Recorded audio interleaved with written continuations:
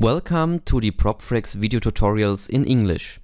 This is the first screencast, so I will show you the features of ProppFrexx On Air and I will give you a short overview. Basically, ProppFrexx combines a playout system with scheduling, streaming and audio mixing and routing. Basis is your media library, which you can define with local playlists, folders, but also with remote databases. For example, there's a little standalone program called ProppFrexx Media Library Server, or you can handle this with a SQL database. Within a playlist, you have got a lot of possibilities. Scheduling time, top of the hour, cue points,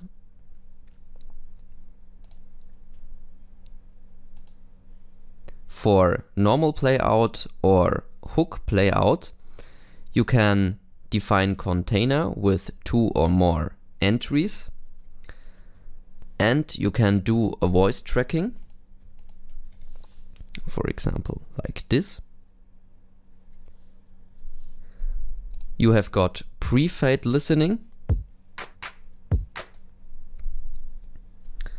different track types, placeholder, green color for a jingle or container or music. So how does the scheduling work? This is first defined by scripts. A script looks like this. There you can define your program hour or show scheduling, and scripts enable you also the possibility for a good music scheduling. You have got filter options, count options, can randomly or sequential add entries from your library. These scripts are rudimentary for creating a program scheduling. So you have a separation between program and overlay scheduling. At the overlay scheduling, you insert news, pre-recorded shows, advertisements, and so on. And the program scheduler is for your music and shows. At the advert and news management, you can plan and report different campaigns and news.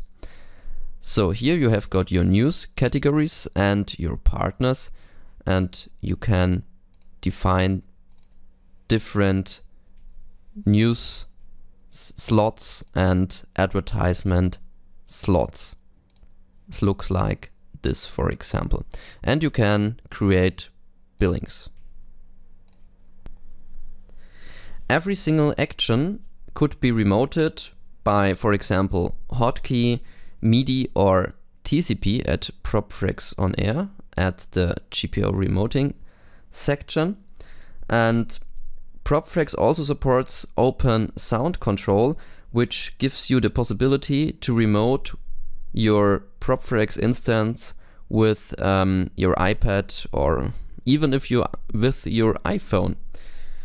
And so you don't need to buy an expensive broadcast console. As you see, the user interface is a little bit complex, but you can define different users with different rights and windows that should be shown. For example, I can drag and drop this mixer window to another place. And so I can do this with every single window, or I can close it, for example. One big advantage is the virtual mixing section, which has the same features as the expensive broadcast consoles. You can record every single channel, you can route every single channel, you can add equalizing, compressor, auto gain control and DSP plugins for every single channel, and inputs, outputs, and you have got a virtual main channel. There you can define different mixer setups, so for example a DJ show or for a live show and so on.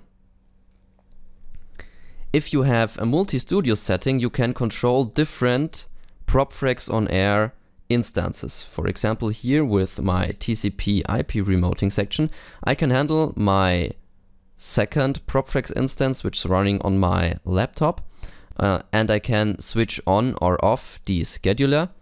I can show what's currently on air, and I can disable the streaming server, or can show which mixer channels are configured and starting the rec or routing section, and I can change the fader and even mute a channel or unmute a channel.